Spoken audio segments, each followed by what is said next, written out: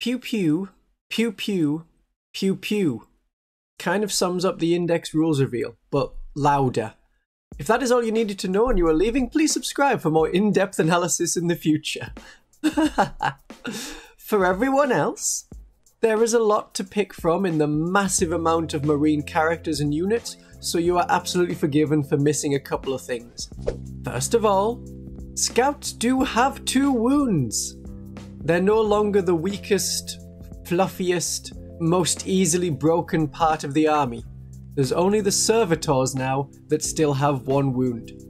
So Scouts can keep tangling with the enemy just with a 4+ save. And when they're done tangling with the enemy, they can get away and outflank from strategic reserve somewhere else. The Terminators. You can't mix Terminator types, as I was hoping, yet. The Relic Terminators datasheet is meant to go out once the new Space Marine Codex arrives in, say, a couple of months. And this sheet will become their Legend datasheet, so it's not going to be updated again for the rest of 10th edition. Possibly 11th edition, if that remains consistent. Assuming 10th edition does well, which, if we can keep it simple, it should. I'm expecting a new multi-part box set for all the kinds of Terminators. Well, specifically the General Terminators and the Assault Terminators. You see how these Assault Terminators are looking a bit older and less chunky? They want to be chunky. And it's not fair that the Space Wolves get to mix and match their look, having Thunderhammers, some Lightning Claws, some Bolters and Combi Bolters. And I'm going to keep pointing out this thing right here that no one else seems to have noticed in the trailer until I'm proven right that you can mix and match all your Terminator types and there's going to be 1 box just for them. We'll see when the new Space Marine Codex comes out.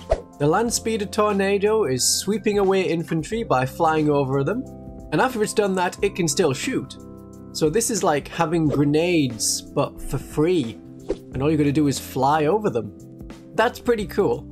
That cements their role as murdering infantry a lot. So I'm going to be getting mine out and putting it on the table, because it's been missing these last 2 editions at least.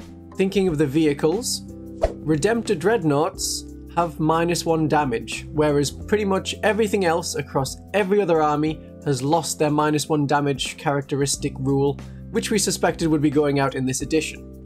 We thought the rule had gone, but we're just waiting on an FAQ to confirm for this edition if that -1 damage is to a minimum of 1. Otherwise, this is basically impervious to small arms fire and punching, whereas every other vehicle is not. So that'll be interesting. Thinking of other vehicle type things, Centurions are so big that they clip through their own datasheet. They have toughness 7, like an actual tank in 9th edition.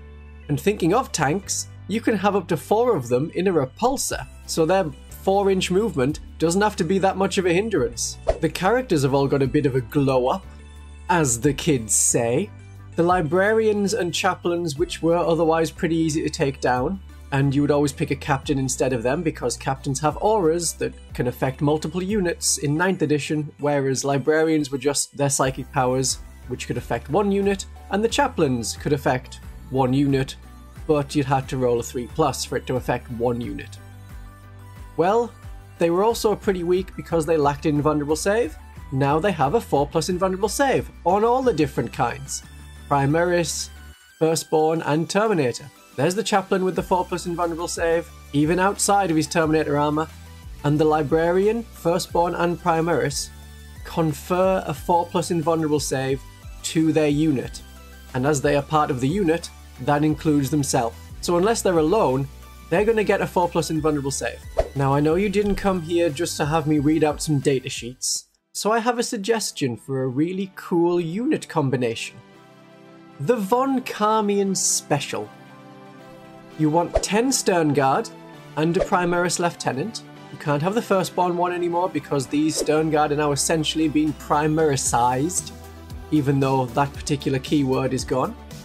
So this will mean they can fall back and shoot, they have lethal hits, and with their weapons being sustained hits 1, I have a separate video that's up there that explains what happens when you combine lethal hits and sustained hits. And if you add in Bolter Discipline, then in the Devastator Doctrine, you can be doing mortal wounds on a 5+ to wound, Pretty nice!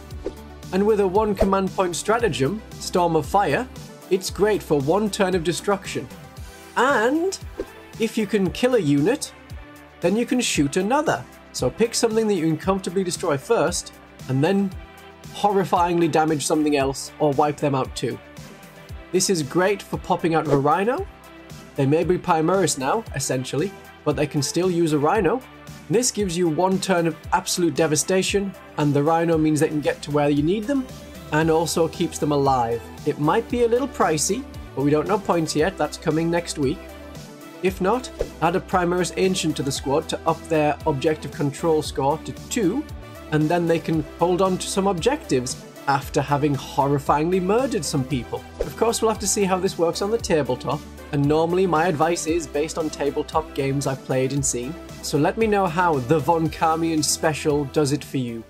The Vanguard Veterans have no image shown, so once the new Space Marine Codex comes out, they may be taken and made Primaris as well, similar to the Sternguard, and they'll just be their jump pack variation that is still Firstborn. When we're looking at faster things, not just the jump pack units, you want the Invader ATV to be a separate squad to the Outriders. Same as with the attack bike compared to the regular bike squad. Have them separate, because then instead of having the turbo boost special rule, they will get Outrider Escort, which allows them to shoot back at something that has just shot a Adeptus Astartes mounted. As long as they're within 6 inches, it'll work. Now, do remember, the ATV has the keyword Adeptus Astartes mounted, and it is also always going to be within 6 inches of itself. So if you fire at it, it's going to shoot back for free. And if we're thinking of having a lot of firepower coming out, hence pew pew, the Hellblasters can shoot on death. So they could, in theory, be firing 4 times in a battle round. You probably wouldn't, but it would be funny. You shoot in your turn, then in the enemy turn, they complete a movement, so you fire Overwatch. Then they shoot at you and kill some of your people, so they shoot back. And that is including all of those Hellblasters that died from just overcharging their own weapons when you were firing. Every single time. And then the enemy wants to charge, so you use Overwatch again, because it's a separate phase, and you shoot them for a 4th time.